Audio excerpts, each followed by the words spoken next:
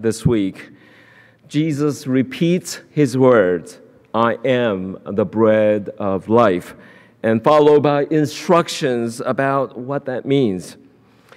People had come across the lake to Capernaum following Jesus. They wanted to hear the word of Jesus, but never expected to filled with the bread and fish. But Jesus also told them to expect something different from the bread and fish, to take the food that he offered, the food of eternal life. This week we hear their confusion and response. Isn't that that kid from down the block, Jesus, Mary, and Joseph's son? Surely he can't literally mean exactly what he's saying, that he came from heaven. And yet he seems to mean exactly what he's saying. I am the bread of life. Eat my flesh and live, and I give my flesh to the world. When Jesus talked about the bread of life, the Jewish people were probably reminded of a certain event in their Exodus history. Eating was synonymous with living. When Moses led the people out of Egypt, he took them from a place where slavery was a way of life, but they had food and water. Israelites did not have freedom, but they did have breakfast, lunch, and dinner. After all the plagues were finished, the people were in the desert. But the freedom came something else, grumbling. Grumbling because they were tired, grumbling because they were thirsty, grumbling because they were hungry, grumbling because freedom has seemingly cost them their breakfast, lunch, and dinner. So they often grumbled in the desert. It would have been better to stay as slave in Egypt than to die here in the desert. Was it God's plan for his chosen people? Was God so short-sighted that he only envisioned a plan for escape without a plan for providing their daily food? They had witnessed miracle after miracle, plagues creating a way out, and the sea opening a path for them.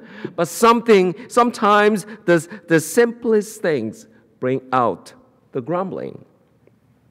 Of course, God had the plan. Nobody ended up dehydrating in the desert. Water came from the rocks.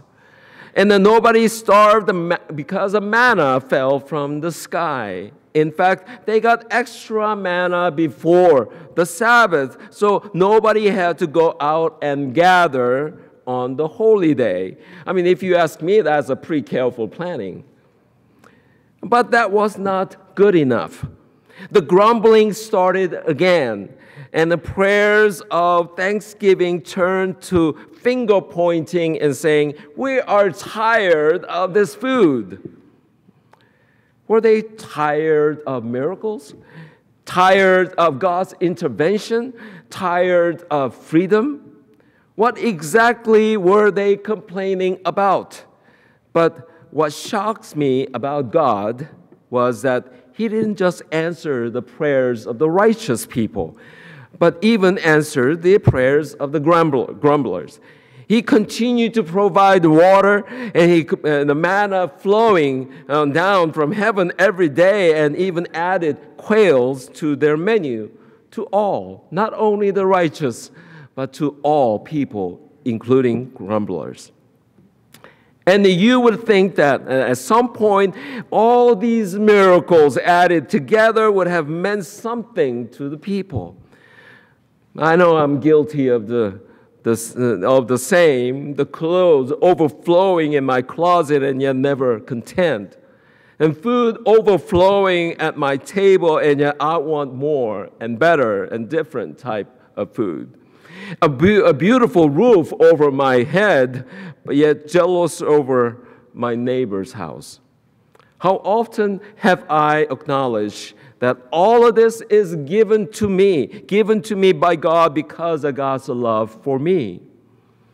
The hand of God was all over the people. Freedom from slavery, sea opening up, and the water, manna, quail, clothes that didn't wear out after 40 years. Why do we so quickly forget? Jesus does the same thing. And just before this, in the lectionary, we read about his miraculous feedings, as I mentioned earlier, and taking bread and fish for a few and turning it into the feast for thousands. He cooks fish on the shore for the disciples when they cannot catch a thing. He overflows their nets when their human skills let them down. If you stop there, you would have completely missed the point. However, and God's deliverance of his people, it wasn't about manna. And Jesus' life, death, and resurrection were not about bread and fish. Something better is entering into our world. God's plan is more profound than we could ever have imagined. Scripture, verse 37 through 39 of this passage, it says this: everyone the Father gives me, everyone the Father gives me will come to me. I will never send away anyone who comes to me. I have not come down from heaven to do what I want to. I have come to do what the one who sent me wants me to do. The one who sent me doesn't want me to lose anyone he has given me. He wants me to raise them up on the last day. Exactly. This is what the cross and tomb are all about. Jesus is the bread of life, not because he merely feeds us and teaches us, but because he is a Savior who gets us out, a Savior who comes after us. Like those Exodus people, we are grumbling about food, grumbling about the trivial things. And yet he is trying to rescue us from sin and death and offered us a true life beyond this world because he is the giver of new life. And we are invited to commune with each other and with all Christians before and after us. We commune with God himself. And we are called to be the witness of this great news of eternal blessing and hope. And this is that loving relationship with God that brings us eternal life and builds this relationship with one another. But relationship with one another, that is the sometimes hard thing. We have to work to understand each other. We have to forgive our misunderstandings. And we have to accommodate the different needs of the one with whom we are in relationship. In a way that Jesus models the perfect relationship. He loves us dearly to the point that he will do anything even to die for us. He's tried over and over again and to teach us, and he is patient and loving and with our mistakes and misunderstandings. And he keeps on teaching us even when we are slow to learn. And I doubt that many of us could meet that standard of relationship in our lives. In fact, our human relationships are often marked with a sadness as well as joy, with anger as well as love, pride as well as disappointment. I would expect that everyone here today could tell a story of struggle with the relationships. Relationships can be a struggle. When we serve a people experiencing homelessness, especially those who struggle to survive each day, sometimes we get to wonder. Somewhere in those persons' lives, a relationship might have been broken. And perhaps their parents might have died early or were victims of an addict. And that perhaps a person's sexual orientation caused their family to turn them out. And perhaps they served in the military, and their experience broke their soul in some deep and painful way. A job loss, an illness, something happened, relationship was broken. Tony Campolo, a sociologist, a pastor, author, public speaker, former spiritual advisor to President Bill Clinton when he was in the office, tells a true story from one of his many trips to speak at conferences. He was in another time zone and couldn't sleep, so he went out at 3 a.m. and he found a donut shop. In the donut shop was a group of prostitutes who had just finished a night of work. He overheard a girl named Agnes saying that tomorrow was her 39th birthday, and then hearing others make fun of her. And then she responded by saying that she didn't want a cake or party. And in fact, she had never really had those before. When they left, Tony asked the shop owner if they came in every night at the same time. When he found out they did, he came up with a plan to decorate the donut shop. And the shop owner's wife even baked a cake. The next night at 3 a.m., Agnes came in with her friends, and everyone jumped out and screamed, "Surprise!" and began the happy birthday song.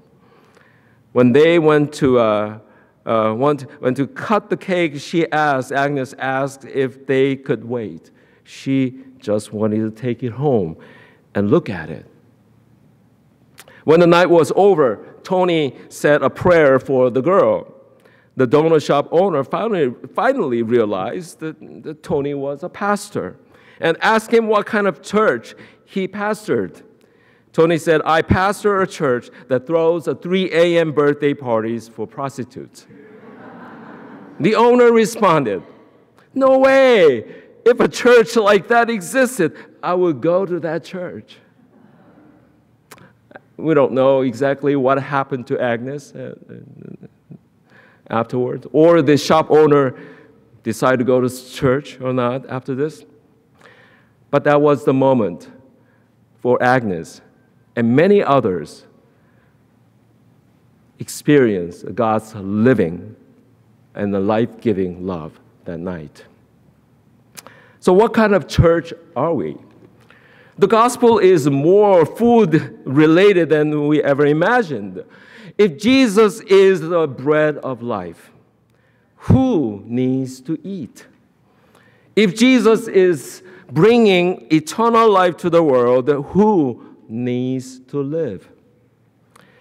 May the parties of God continue to invite, to feed, and to change. For Jesus is the giver of new life, even at the 3 a.m. birthday party for prostitutes. Amen.